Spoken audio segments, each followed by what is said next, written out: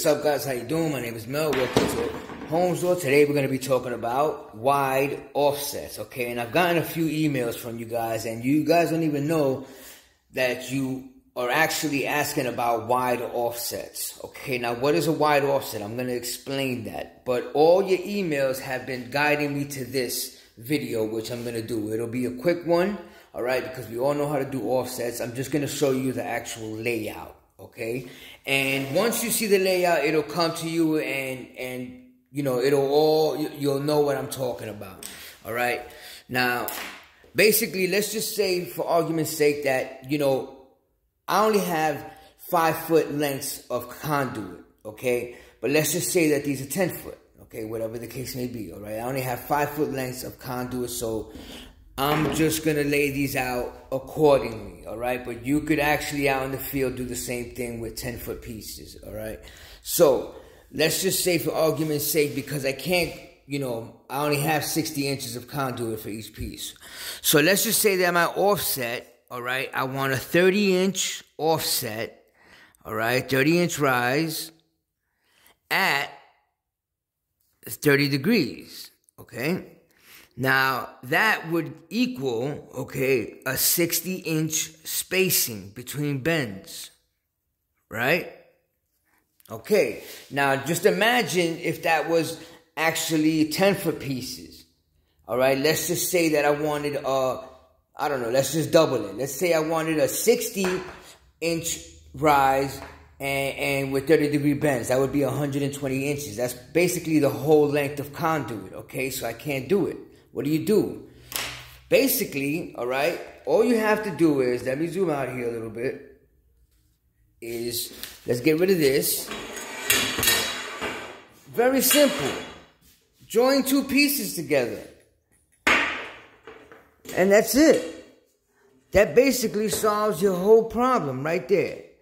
You join 2 pieces together just for the layout. Okay?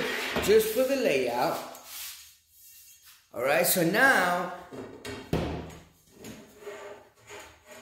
you have, you know, technically speaking, out in the field, now you have a 20-foot piece of conduit, okay, to lay out anywhere you wish, okay, however you wish to do it, all right? You can start your first mark down that way, okay, at whatever inches you want. Let's just, maybe you want it a foot away from the beginning, and then you can do your 60-inch spacing, or for you, maybe out in the field, your 120-inch spacing, because you have you have 2 lengths now, all right?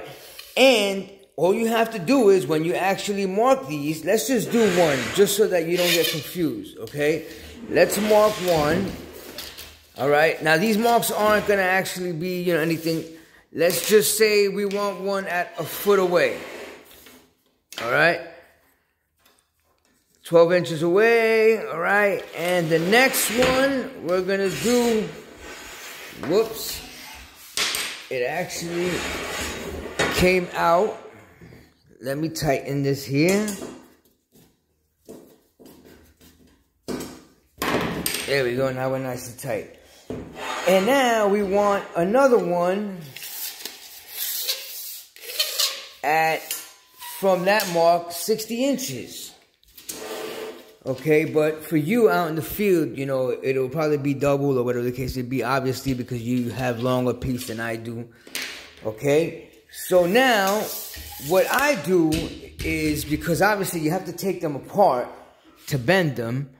Okay, my second mark, I like to mark B, or you can just put 2, you know, I put a B on it, and my first mark, after I take it apart, whatever the case may be, where is my first mark? Right here, I'll put an A, and usually I know that, you know, when the letter is in front of the mark, the letter has to be in the front. This way you know the direction that you got to put the actual piece of conduit, you know, in the bender, all right?